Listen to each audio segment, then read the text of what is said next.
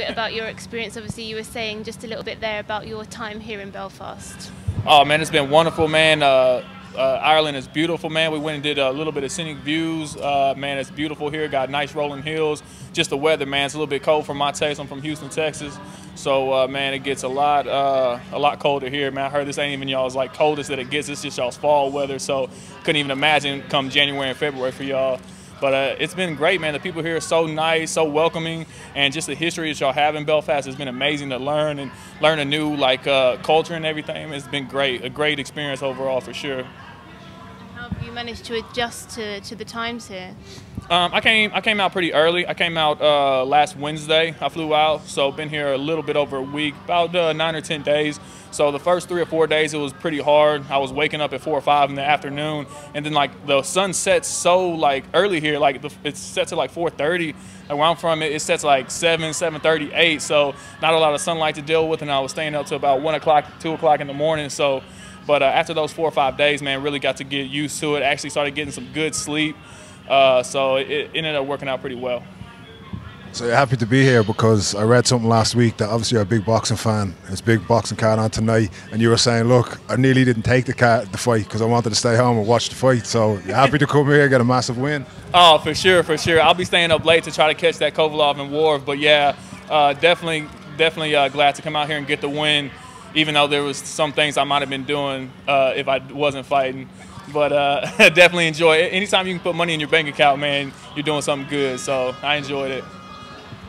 2-0 now in the UFC. So talk a little bit about your win tonight. Man, this kind of came out of nowhere for me.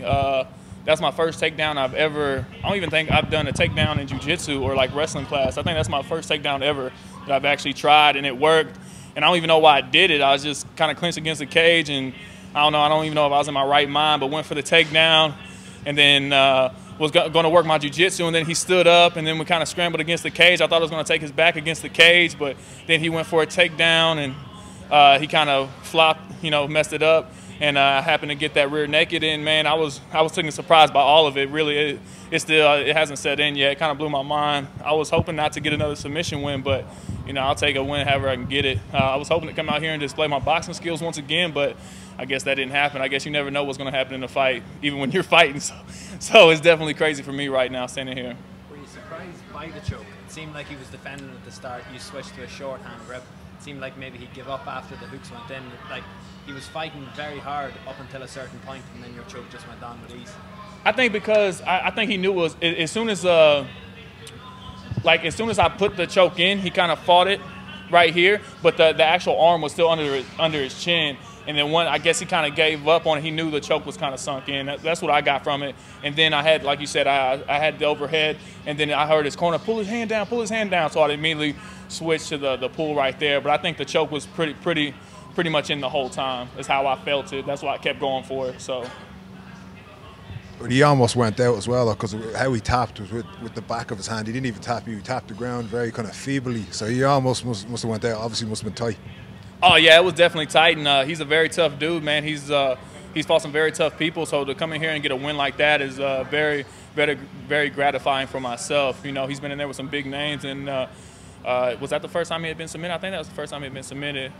Yeah. So and I knew I know in the Czech Congo fight, man, I saw Czech Congo took him down a couple times, and then he popped right back up. So I was like, so even coming into the fight, I was like, don't even try to take. Well, I mean, I don't ever think about taking somebody down in general, but I was like, dang, he has really good hips, he has really good takedown defense. Even though they do take him down, he pops right up.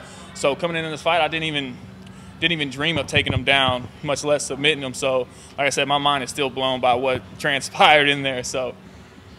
And your first fight could have been like fight of the night because it was a war, your very first fight. Now here you are getting a submission. Do you think you'll be looking for a bonus or?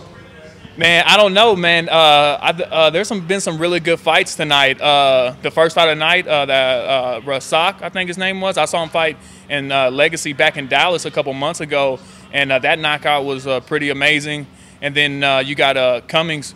He had a nice submission. So So it'd be tough, you know. I would definitely like that, but then you also got the main card coming, so you never know, man. With the stat card, like this was a really good card. I knew coming in it'd be hard to get the performance bonus, and especially like a lot of the fights are very even. Even like by the bookie standpoint, they were very even. So I mean, you never know. You hope and you pray, but you never know. You know what I mean? What's next for you? What would you like next?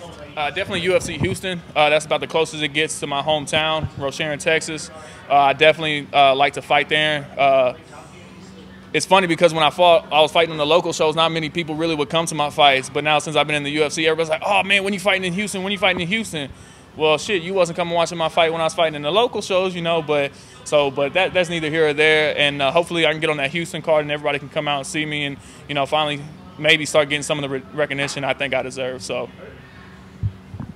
And any opponents in mind? Obviously 2-0 in the UFC. You know, who do you think you'd like to fight next?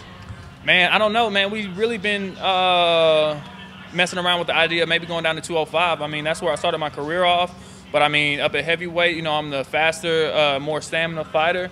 So, I don't know, man. It'll be something to think about in the coming next week, see where my weight fluctuates, especially after this fight, and kind of go from there. Kind of let the thing is, at heavyweight, I've gotten 2 really good matchups. So, if they keep matching me up with good matchups I like, then I'll keep kind of doing it. If I feel like, you know, they're trying to throw me to somebody that I'm not really feeling, then I can maybe go down to 205. Really what I try to look at what's best for my career and what, you know, how can I prolong my career the longest, you know. As a fighter, this is a short window of your life, of your career, you know, and I'm trying to make as much money as I can while I still got, you know, enough brains to, you know, spell my name right now. So we'll see, man. Definitely talk about it with my management. I remember before my last fight in August, I told my management, I was like, hey, after this fight, win, lose, or draw, you know, let's go down to 205. And then a month later, he's like, oh, man, we got a fight for you. It's a heavyweight. I was like, all right, let's go, you know, because I don't really care at the end of the day. So it's just one of those things we're just going to have to flirt with and, you know, see really where I can be the most dominant and where I can extend my career the longest. Obviously, a heavyweight, you don't have to cut weight. So what do you walk around at now? And you know, the cut previously that you made to 205, was it a tough cut? You think you can do it again? I think I can do it again. When I used to cut, but I was a lot younger. Like I turned pro when I was 20, so I was a lot younger when I was making the cut, but I wasn't cutting correctly.